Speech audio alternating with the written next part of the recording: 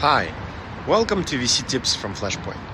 As we're going through market turbulence and growth agenda at bigger startups is replaced by efficiency, we're coming more often across merger situations. Why worth merging with another startup? Some things seem obvious. Revenue synergies from upselling both products to customers, cost savings, cash on balance sheet.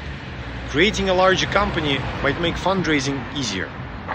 But there could also be value destruction, defocus of management on the M&A and integration, management and value compatibility, capability to realize synergies altogether. Try analyzing the P&L of the potential merger candidate in more detail, their go-to-market strategy, management motives for the merger. Are all shareholders interested and why? Some of these could be hidden from you, not obvious. So think carefully and take your time. Please like and share this post if you find it relevant, and contact us if your company is looking for capital. Submit your pitch today.